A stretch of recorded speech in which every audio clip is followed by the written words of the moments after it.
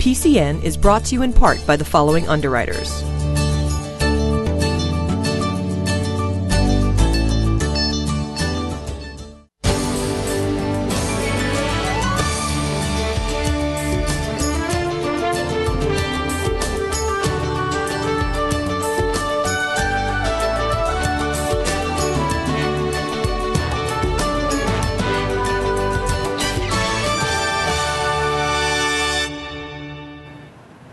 It's warming up, and so are the activities in our communities. Welcome to PCN. I'm Julie Thompson. And I'm Larry King. Tonight we bring you the Pembroke Chamber of Commerce's Legislative Breakfast, and we hear about a new book from famous author Harper Lee.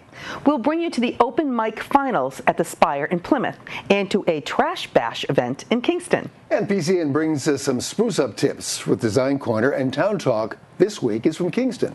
It's going to be a great show, and we begin with the Lieutenant Governor visiting the Pine Hills last week. The Pine Hills in Plymouth was front and center for Massachusetts Lieutenant Governor Karen Polito as part of their plan to showcase the upscale village as a success story for housing and economic development. Pine Hills management invited the Lieutenant Governor to take a bus tour of the facility. PCN's Brian Sullivan was also on board and brought us this report. Lieutenant Governor Karen Polito paid a visit to the Pine Hills in Plymouth last week to take a tour of this rapidly growing village tucked away in the woods off of Clark Road. Several local dignitaries were there at her arrival to get a glimpse of and possibly a word or two with the state's second-in-command. Tony Green, one of the managing partner of Pine Hills. So many good things about you. The purpose of the visit was to showcase the Pine Hills as a site for housing and economic development, two of the top items on the agenda for the Baker-Polito administration. To get a first-hand look, we took a trolley tour through a number of different areas in the village. The town made a decision to change the zoning here from one house for every 3 acres to this mixed-use zoning that allows for housing at more density, and much more density where we actually build it. It's almost 10 times density where we build, and yet it feels very private by the way in which we're able to take advantage of topography and vegetation. The Pine Hills development is looked at as a top economic driver for the town of Plymouth, thanks in large part to the $15 million generated annually in tax revenues. The only town resources used by residents are the police force and the fire department. The flip side to that coin is high fees and a $775,000 median cost for a home, yet the residents don't seem to mind. For people living outside the community, it's possible to feel as if they're being priced out, while wealthier people from outside of Plymouth and even Massachusetts are moving in. Tony Green explains that it's not just all high-end housing in there. We have a variety of different neighborhoods, so there are 11 different home building companies that work here, so that home buyers or renters have lots of different choices as to the kind of place they might like to live. The Lieutenant Governor was met with plenty of friendly faces at the post-tour cocktail party. It's safe to say she left very impressed by the whole experience. This is a great success story. It's a real credit to the leadership in Plymouth for recognizing that zoning changes would lead to this type of neighborhood. And the best part of this is when I asked, what does Pine Hills mean to Plymouth? And they just said, this is the newest village in Plymouth. From the Pine Hills, I'm Brian Sullivan, PACTV Community News. The Pembroke Chamber of Commerce held its annual legislative breakfast at the historic Pembroke Historical Society Museum. PCN attended the event and had a discussion with our state representatives. This is the annual legislative breakfast hosted by the Pembroke Chamber of Commerce. Every year we try to get some of the local legislators to meet with the business community, discuss mutual issues and solutions. And we're thrilled that Josh Cutler, our state representative, is always here. Vinnie DiMacedo, the new senator for this area, is here. And I'm looking forward to what they have to say. I know they're looking forward to hearing what our members have to ask. During the winter was the failure of the MBTA. I'm the new kid on the block, and so I understand that the challenges are great, but I've really enjoyed the relationship and the opportunity that I've had working with the people of Pembroke. I think we have a lot in common, growing up in Kingston, which is the neighboring community, sharing, Silver Lake. As a Silver Lake grad, have a lot in common with this community. But I know that we still have a lot of work to do. I know Pembroke's dealing with some real challenges in regards to to their budget and the challenges they're facing with state aid.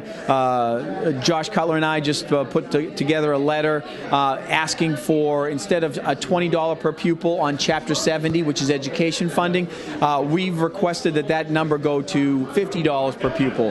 That would be about $160,000 specifically to the town of Pembroke to help with its education budget. So, you know, we're not saying it's going to, we know that it's going to be successful, but we think we have a good case to make, because communities like Pembroke and Kingston, many communities that really didn't get to see a real bump in education funding, only got $20 per pupil, which really is insignificant. If we can get it up to $50 per pupil, as I said, $160,000 to Pembroke, that's something we're going to fight for in this legislative budget coming up right here in the next month and a half. We're underway with our budget process, and there's a lot of very positive indicators in our economy. We're seeing a lot of job growth. Our unemployment rate is actually the lowest it's been. It's 4.9%, lowest it's been in a number of years. We saw more job growth in 2014 than we've had since in over a decade. And so there's a lot of very positive indicators. There's also some concern. We've seen energy prices that are rising very fast. We have growth in our Medicaid and mass health costs that we need to bring under control. So some things to work on, and we're getting underway this legislative session. I was proud to be appointed to the Telecommunications and Energy Committee, which will allow me to work on some of these issues.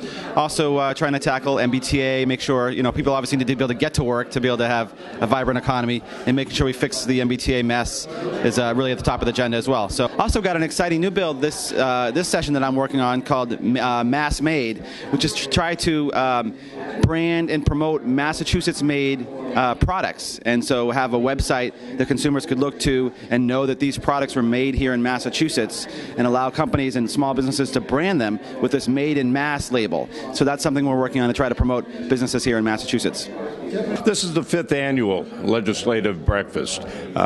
We took over back in 2010, and by 2011 we thought this would be a great event to get all our members together and find out what's going on Beacon Hill that's going to impact our members, and what can be done, what is being done. And it also gives a chance for our members to voice issues to our legislators that they may not even be aware of yet, and try to nip it in the bud before it becomes a big issue. So lots going on in Beacon Hill these days. It's good to see our representatives and out in the community telling us what's going on. Yeah, I was lucky to go to that breakfast, and what's wonderful is you get really in-depth answers rather than just sound bites. It was very interesting. Yeah, good. And now we'll switch from politics to performance. And the folks at the Spire Center for the Arts in Plymouth ushered in the spring with the grand finale of their open mic series. Judges chose 13 contestants in total from 4 different open mic nights that started back in January when the snow was just starting. There was no snow this weekend, but there was plenty of great musicians showing their talents in hopes of winning a 5-hour recording session and a chance to open for a national act in an upcoming tour. PCN's Brian Sullivan was there.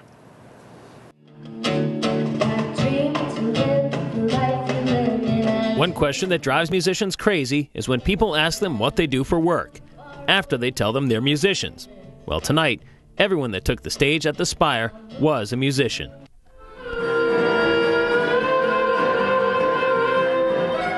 What started out on one of the first snowy nights of winter has culminated here tonight in the grand finals of the Open Mic Challenge. 13 acts on stage, and one of them will walk away the grand prize winner. My favorite night in New York was in Virginia. I love the way that she held on to my hair. Pembroke's own Matt York had 2 big motivations to play for. The first was his 8-year-old daughter, the other, his 6-year-old daughter. Neither of them knew Dad back when he was a rock and roller in his 20s, but they were both in the audience on this night. I started playing the clubs in Boston when I was in high school.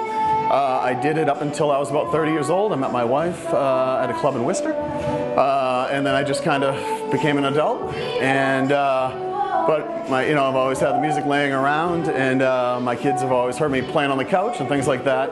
And so I thought they'd get a kick out of coming and seeing me. I don't need them out seeing me at a bar or something. So figured we'd try it here, and it went well. All 13 acts were selected to compete in tonight's finals after making the grade in one of the 4 previous open mic nights. Each was playing for a chance to win a 5-hour recording session at Sea Sound Studios, located downstairs at the Spire, as well as an opening slot for a national act playing there in the summer or fall. There was one artist that caught people's attention with his piano playing prowess, and that was Jamie Conway of Pembroke. I started learning when I was 3 years old and still learning to this day. I had a grandfather that played all kinds of piano and was a concert pianist in his younger days. And when I was very little, it got me curious, and when I first met him, and I used to do duets as a little kid and been playing ever since.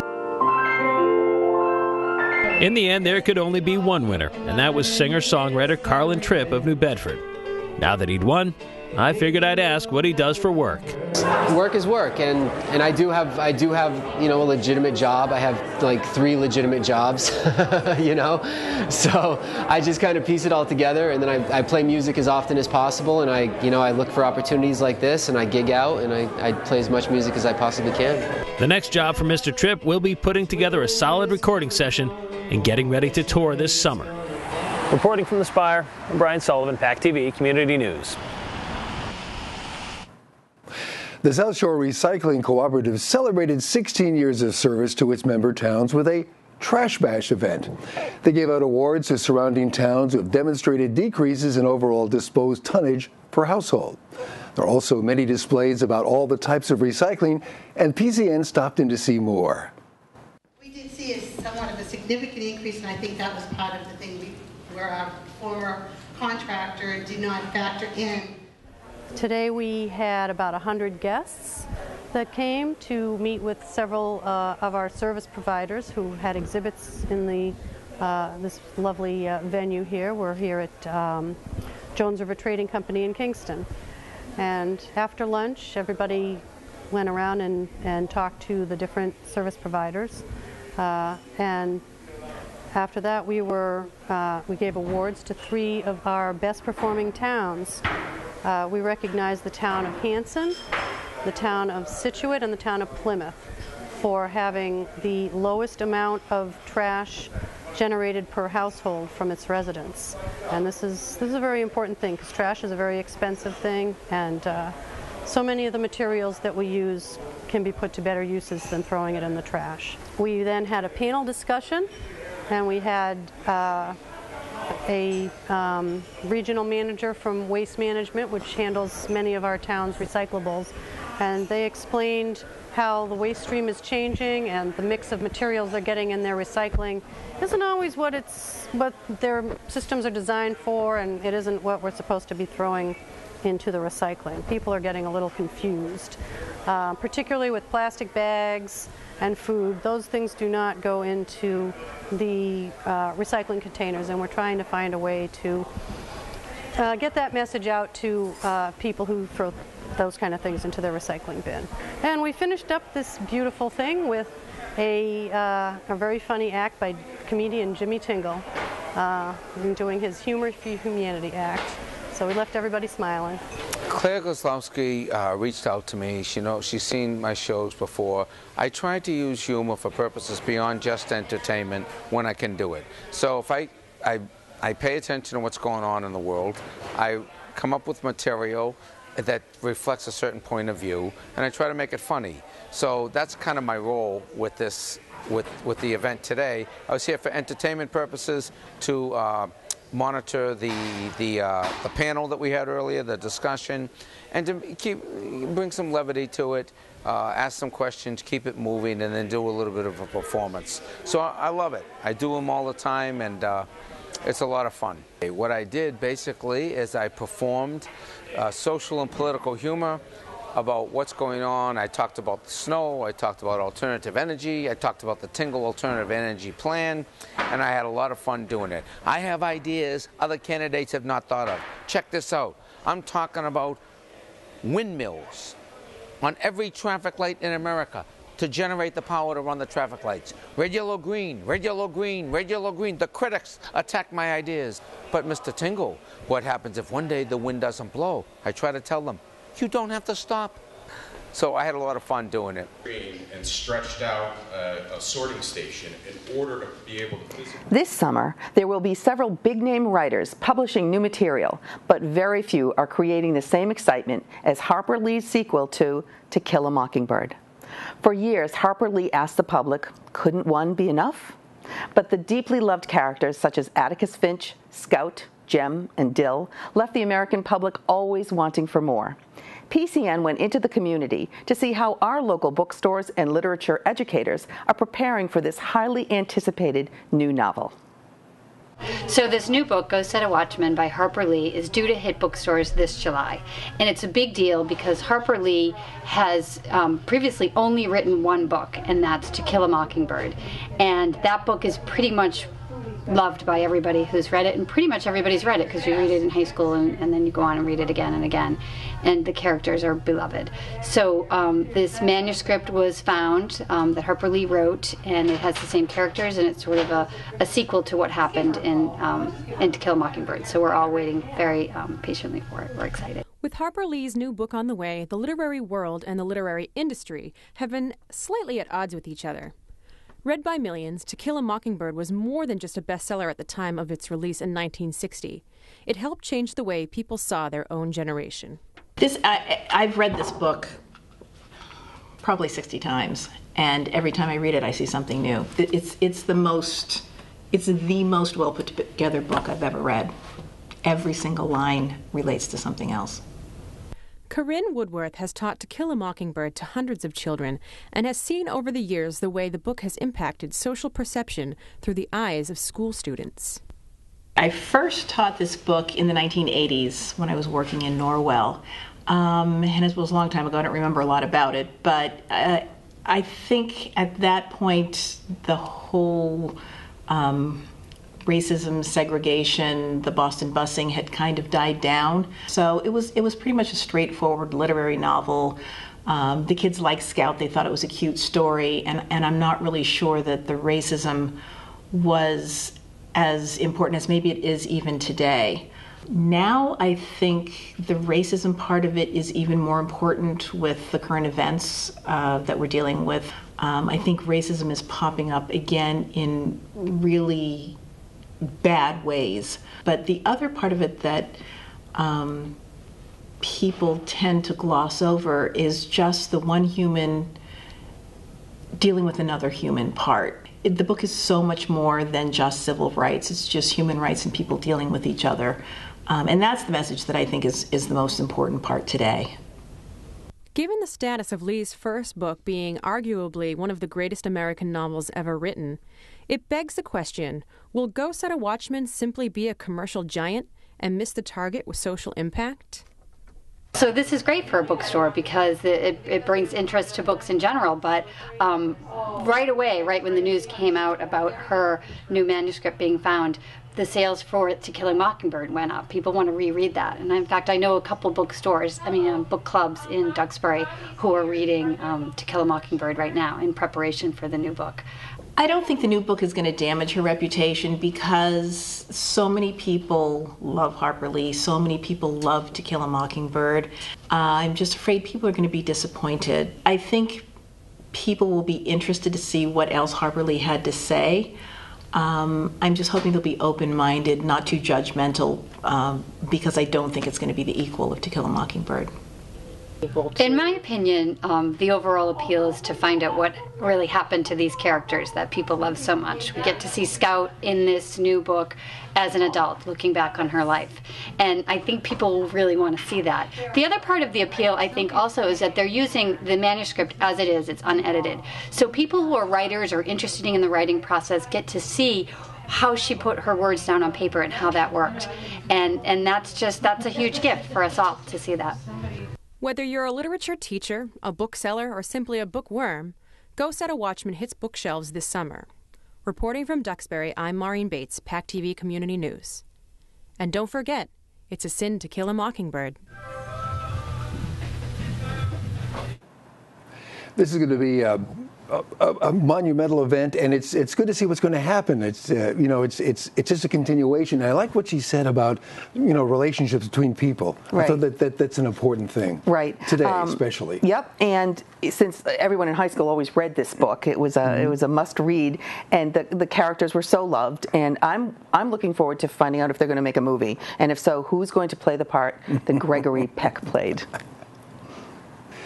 Design Corner is back, and just in time for some spring tips to get us in the mood for sunnier days.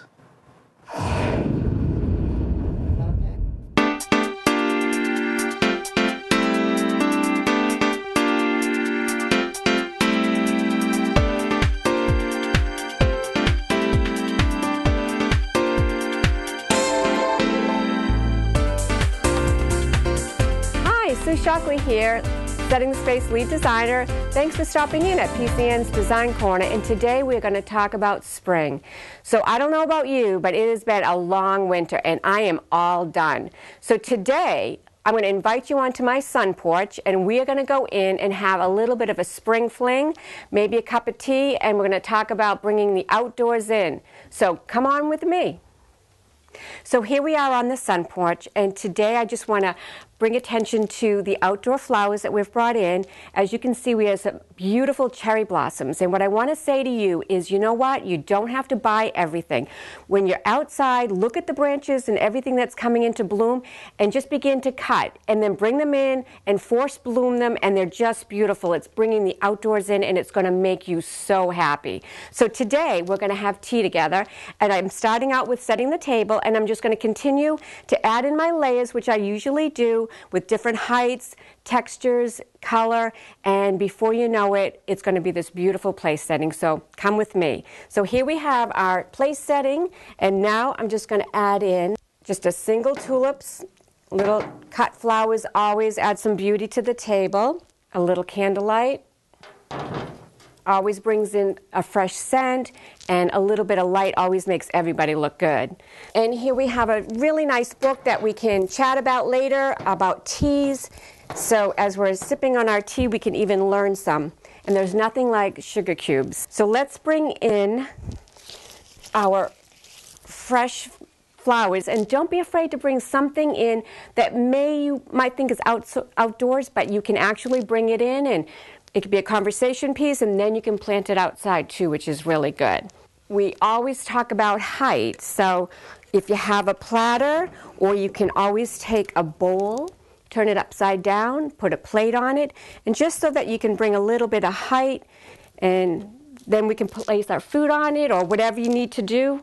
We're going to have a little tea sandwiches and our little pot of tea for two, and a little bit of lily of the valley. Those are usually your first blooms. And now all you need to do is make a phone call, invite that special somebody that you haven't seen all winter, put the tea kettle on, sit back, relax, and let the sun shine and enjoy the spring.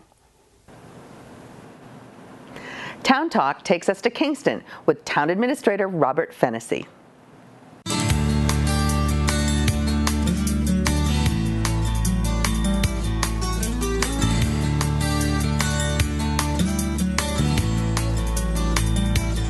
Hi, welcome back to the West Wing of Kingston Town Hall. I just want to update the town on a few situations that are going on. First of all, I want to make sure that you realize that the election is on April 25th of 2015. So there are some interesting ballot issues. We have the Board of Selectmen. We have actually 3 candidates running for 2 seats. So there'll be one on the sidelines at the end of this. Sue Munford is running as a re-election candidate, Peter Bonsek, and R. Lindsay Wilson. We also have an assessor. I'll mention the different positions that don't have a contested election. Assessor, Planning Board, Silver Lake Regional School System. There's a vacancy for the school committee, the water commissioner. There's a contested election in the Board of Health. Joseph Kasner is running as a re-election candidate against David Kennedy. And the library trustees, you can vote for 2, and there's 2 running, Valerie Spence and Cynthia Sullivan. Recreation, same thing, you can vote for 2, and there's Melissa Bateman and Kathleen Lenatra. The sewer commissioner has a position that's running unopposed, as well as the housing authority. And the other thing you'll see on the ballot this year, which might be a little different, is a question at the end of it.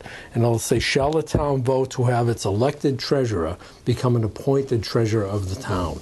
And this is part of the process that the town has gone through of moving that position to an appointed position. Also, you'll see a question on the HVAC system for the elementary school. Shall the town of Kingston be allowed to exempt from the provisions of Prop 2.5, so-called the amounts required to pay for the bonds issued in order to pay the cost of replacing HVAC systems at the elementary school, including the payment of all costs incidental and related thereto? There'll be a funding mechanism with that. You'll get to see at the town meeting.